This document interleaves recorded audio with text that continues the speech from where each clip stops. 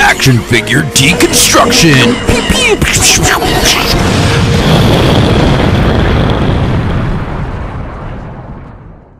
What is up? Welcome to another episode of Action Figure Deconstruction. I am Josh45, the Master of Disaster, and with me, as always, is the Master Collector, CBS.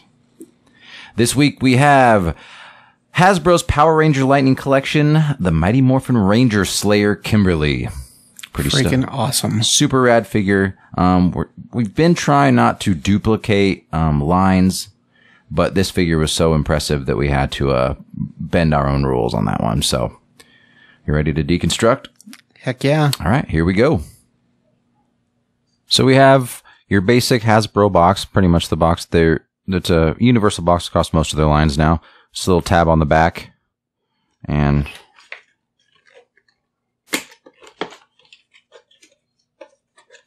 pops right up and the figure slides right out.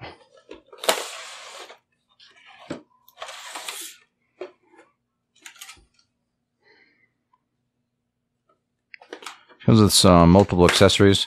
She's got her her power arrow, laser arrow thing. Her three customary arrows that she seems to use quite a bit in the comics.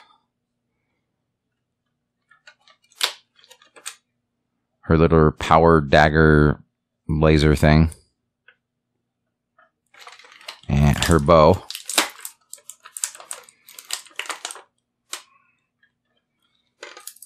And then a set of alternate hands. One's for chopping, one's for punching. And then the masterpiece figure itself.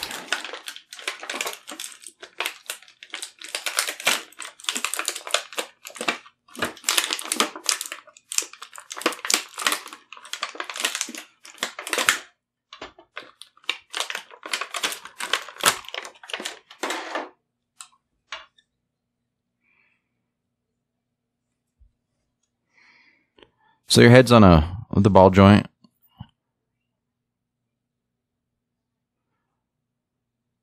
It has the double jointed shoulders that are really cool.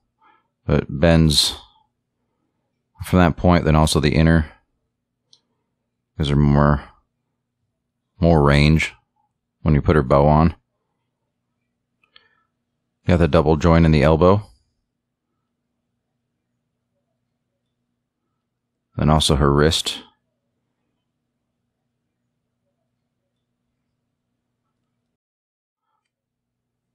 She twists at the torso, but then it also there's a joint here that bends up and down. You got the ball joint in the hips. Then you have the upper thigh twists. You got your double jointed knee.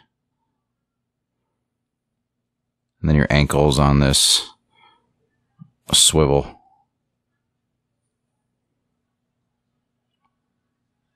Her cape is battle damaged. It's really cool. Has a little armor shoulder pad, and it just comes right off.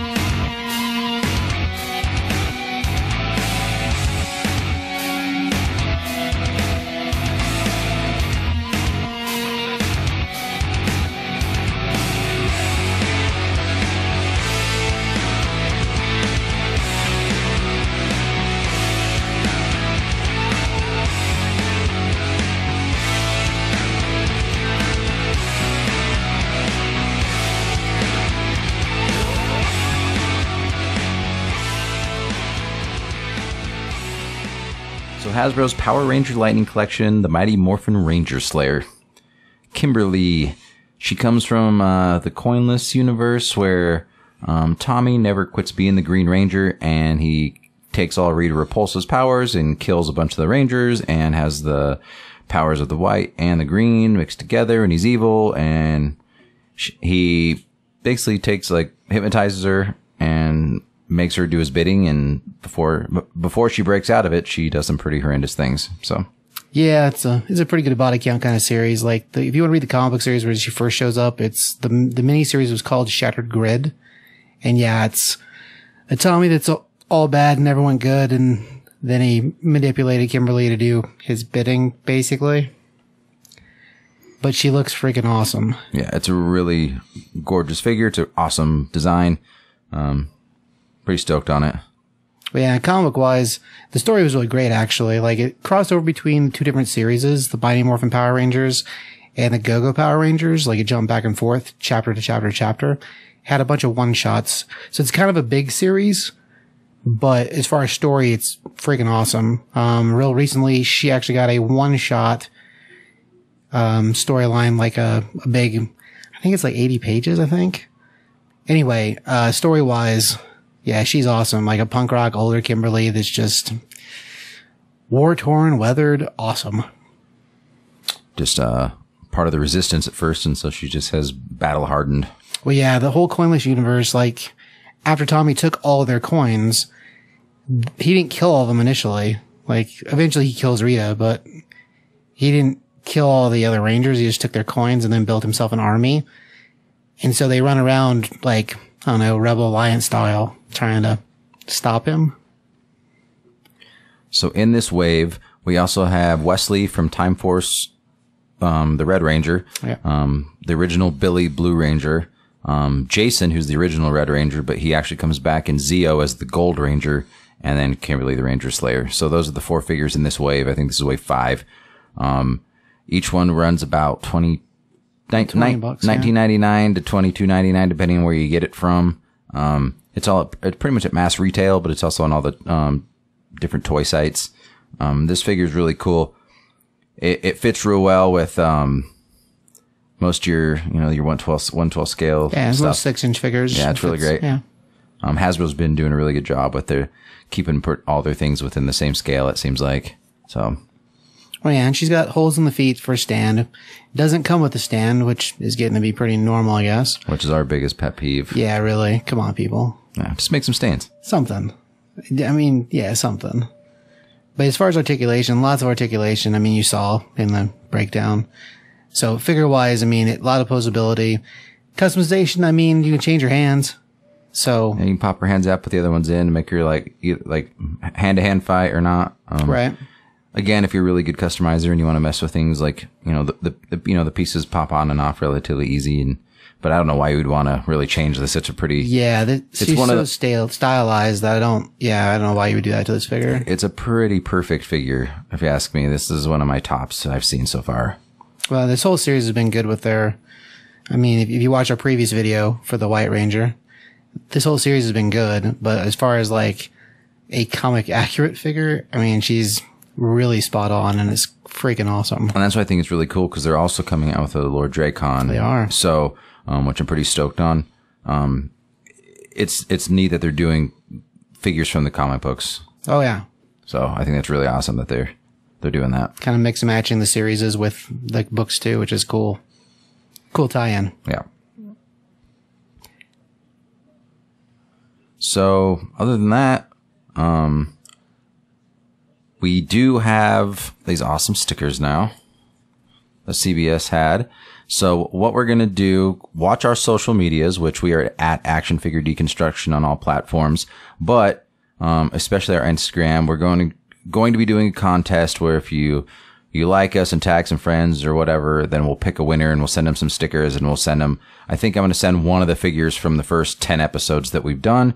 It'll be our choice, not yours. It'll be a surprise in the mail. So keep an eye out for that. So if you're not already following us, get down there, start following us for the potential to win that contest. I am at Wendell24 on socials. Right. You were at Top 5 Comics CBS on Instagram for drawings and Comic-Con pictures.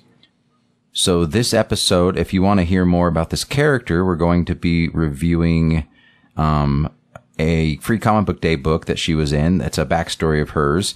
and we'll probably be talking a lot about that character in that series on the Top 5 Comics podcast. So please check that out. These are going to kind of come out together. And you can find all of those things at top5comicspodcast.com. Also true. Along with our more mature, ridiculous rated Never Been Done podcast, where we talk about movies and film and other such nonsense. And then also check out our buddies over at a hot sauce review show called Scovillionaires. Oh yeah, there's a link to that also. If you can't spell Scovillionaires, there's a link on the webpage. Yeah.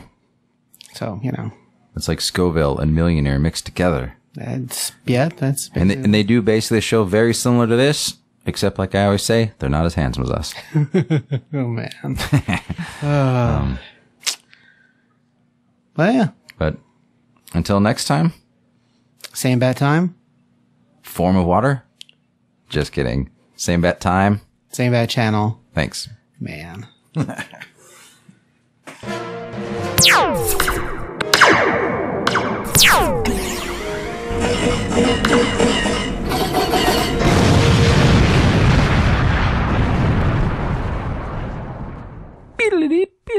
Did we have a noise last time? Pew, pew, pew.